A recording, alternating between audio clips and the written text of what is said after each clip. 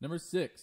How is the periodic law demonstrated within groups of the periodic table?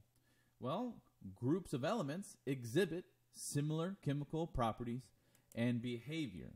As we look at or we examine any group in the periodic table, we see that they share similar characteristics. Well, how does that demonstrate the periodic law? Well, as you go from left to right, the atomic number increases by 1, correct? The reason that you go to 10 and then start a new row, and then you go to 18 and start a new row, go to 36 and start a new row, is because this group, the alkali metals, they all share similar chemical characteristics. And so once you get to the noble gases, again, sharing similar chemical characteristics, you start a new row.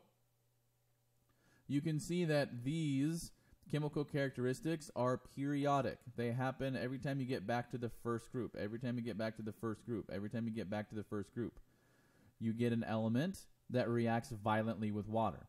Every time you get back to the 18th group, you get a non-reactive element. Every time you get back to the 18th group, you get a non-reactive element. I get to 36, it's non-reactive. I get to 54, it's non-reactive. I get to 86, it's non-reactive. So, groups of elements exhibit similar chemical properties and behavior.